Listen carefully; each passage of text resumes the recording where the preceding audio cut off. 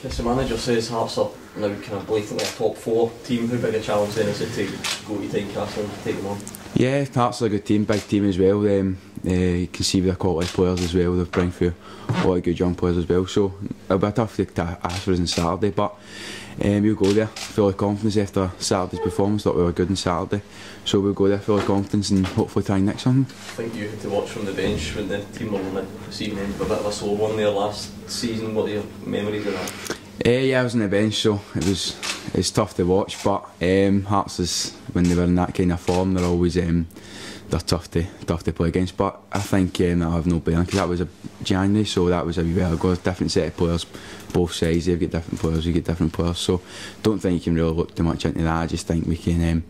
I think we'll go there full of confidence and hopefully try and get something. You're on the back of a good win there, on the back of I suppose a disappointing draw. Can you read too much into that, or does that sort of thing out the window? No, I think with the league so tight as it is, we won one game Saturday and short of the league. It's crazy how crazy the league's going. So no, you can't really look too much into that. Everybody's really capable of beating each other. So yeah, can't really look into that. Are you making a point of kind of ignoring the league table then? Do you look at it, is it pointless because of how quickly things go? Yeah, I don't really, looking at it now, I don't really think it's took shape, if I'm honest with you. I think the only thing really is Celtic, they'll win the league, but I think there'll be a few changes here and there, but I think it'll probably take shape around about February. But how close it is, it's good for the neutral to watch as well.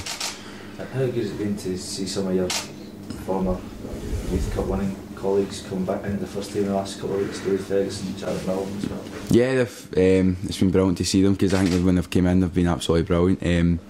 No, it's good because they've all worked hard, they've all got great attitudes and all very, very good players, and they all deserve their chance. And I think what I say to them as well, because I've sort of went through it more recently, is just make sure you take your chance. And I think whenever they've come in, they've done that. I mean, obviously you'll speak to more experienced players about how to deal with things, but do you find yourself them coming to you as well, because you got there?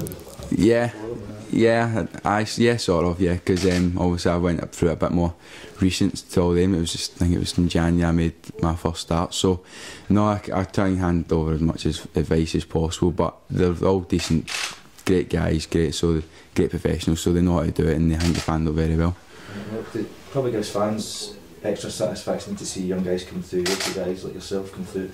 Does it give you as players also that satisfaction when you look around the dressing room after winning on Saturday and seeing young guys you've kind of come through the ranks with? Yeah, it's great, because obviously from Saturday, first time I went and seen Jacko and Fergie and congratulated them, because I thought they were tremendous and they were a real main point of why we won on Saturday as well. So no, it's great to see that, and it's great to see them doing well.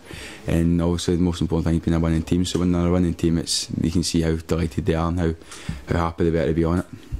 Was that like, that must be quite quick then, that transition from you worrying about where your starts are going to come from to starting pretty much every game for the last year, and then guys asking you for advice? Yeah, it's weird. I didn't really, a year ago I didn't really think I would happen, but no, it's good. I guess it's good, but no, try and help them out as much as I can. But as I say, they're good professionals and they take it in their stride, I thought.